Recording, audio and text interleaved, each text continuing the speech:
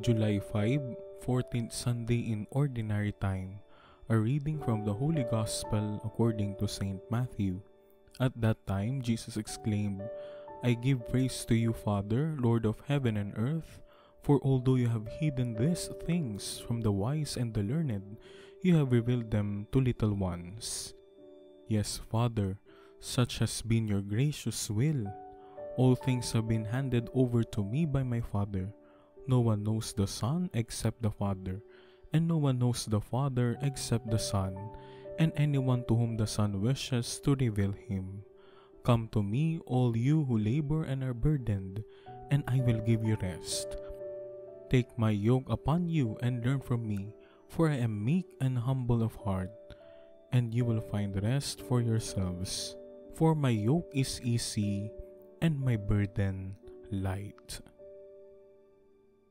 The Gospel of the Lord. God's profound tenderness. The essence of the Gospel can be expressed in one word, tenderness. Jesus reveals his tender relationship with his Father.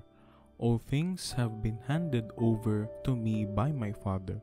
Jesus recalls how the secrets of the kingdom are revealed to mere children, whom Jesus tenderly and graciously welcomes.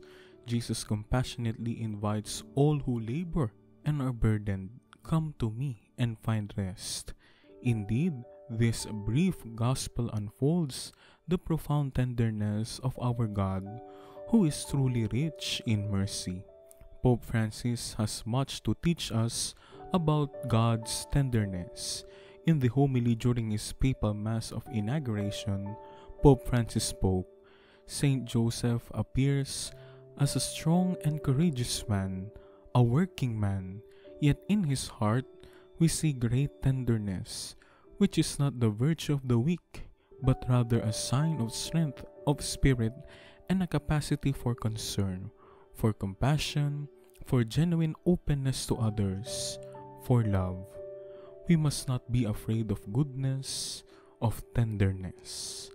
Pope Francis continues, let us never forget that authentic power is service. We should be inspired by the lowly, concrete, and faithful service which marks Saint Joseph, and embrace with tender affection the whole of humanity, especially the poor, the weakest, the least important. In a homily for priests, Pope Francis notes, how often do I think that we are afraid of the tenderness of God, and because we are afraid of God's tenderness, we do not allow it to be felt within us. Because of this, we are so often hard, serious, punishing. Francis encourages priests to be pastors with the compassion of God. We believe in a God who became flesh, who has a heart, and this heart today speaks to us thus, come to me, if you are tired, oppressed, and I will give you rest. But the smallest, treat them with compassion, with the same tenderness with which I treat you. Pope Francis' apostolic exhortation, Evangelii Gaudium, is filled with insights on tenderness. Let me say this once more. God never tires of forgiving us. We are the one who tire of seeking His mercy, with a tenderness which never disappoints, but is always capable of restoring our joy. He makes it possible for us to lift up our heads and to start anew. Mercy is the greatest of all the virtues. It is proper to God to have mercy. The Son of God, by becoming flesh, summoned us to the revolution of tenderness. We are daily invited to enter into the reality of other people's lives and know the power of tenderness.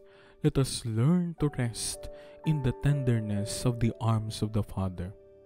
One simple word, tenderness. It captures the heart of God and expresses the church mission. Join the revolution of tenderness.